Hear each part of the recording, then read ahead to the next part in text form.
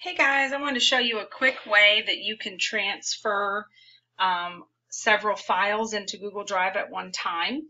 If you're maybe wanting to put some things from your home drive into Google Drive, this will be a quick way to do it. Or if you have a bunch of agendas in one place for meetings that you're hosting or something like that. Again, a reminder, we're not putting any sensitive student information in here. Nothing about IEPs, reevals, nothing about student assessment data, interventions that we're doing with students or anything like that. Photos and videos are okay, of course, as long as they're appropriate. Photos and videos, not something that you took of suspected abuse or something like that. But anyway, so this would be a quick way you can transfer several files into Google Drive at one time. And what I'm going to show you, I am going to move a folder called Beginning of the Year into my Anna's Home folder. And I can look and see I have not already copied this. Now I will tell you if I did try to copy something in that's already here, it is going to make a duplicate. So I can see, for instance, I have an assistive technology folder already in my drive and I have one in my home drive. If I copied that over, it's not going to sync them together like Windows would do. It's going to make a duplicate. So just be aware of that. But I can see I don't have anything that starts with B. These are in alphabetical order. So beginning of the year is a safe one to do. If I open it up, it has one folder nested inside, which also has some subfolders and documents in it. And then it's got some folders here, including some, various file types. So I'm going to go back to my home drive. There's my beginning of the year folder. Now, before I do this, I want to show you a quick setting, which is going to make this work a little easier for you.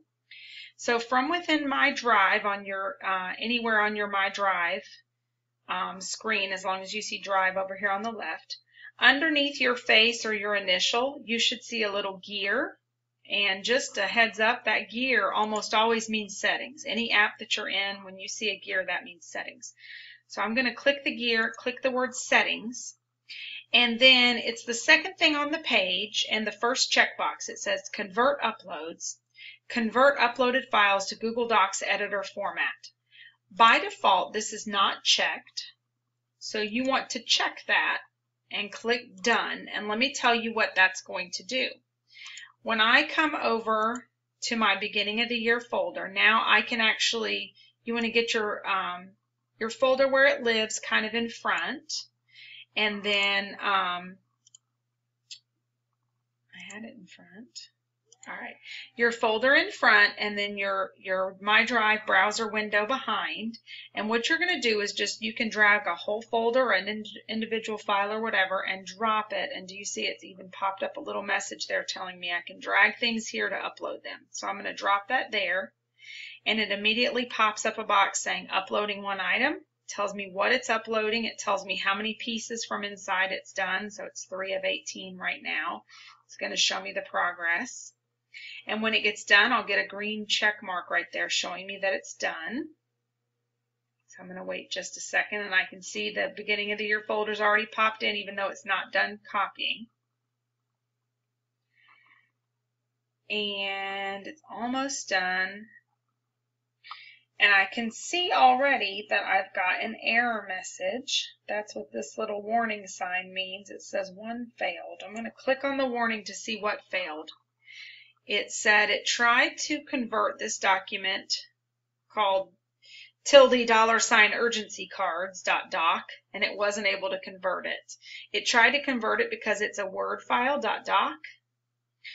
The conversion failed because if it starts with a little tilde, that's a special weirdo file that Word makes as a temporary when you open something, which really shouldn't even be there. So that is not a problem that failed. I didn't actually need that file. So it's fine. Everything else went through. 1 out of 18 failed, it says, so everything else went through. And then I can open beginning of the year, and you see I've got all those little files. I've got the folder that was inside that, and it had its folders inside, so all that copied over together.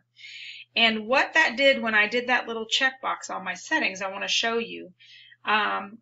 This right here, for instance, Adapt Program Supply List, Supply Wish List, this had been a Word file, and now I can see that it is no longer a Word file, it's a Google Docs file, and I can actually open it straight up and edit it from within Google Docs without having to do anything else. I don't have to convert it to a Google file or anything.